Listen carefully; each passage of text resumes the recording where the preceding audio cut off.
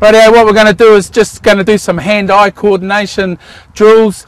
We're just going to work the centre guy. Right, what I expect him to do is turn around, hands up, and his eyes will automatically pick up the movement. We all look like we're going to pass, and then only one person will actually release the ball. Rita will indicate who's going to release the ball. Let's go, boys. Yep. Good, well done. Once more.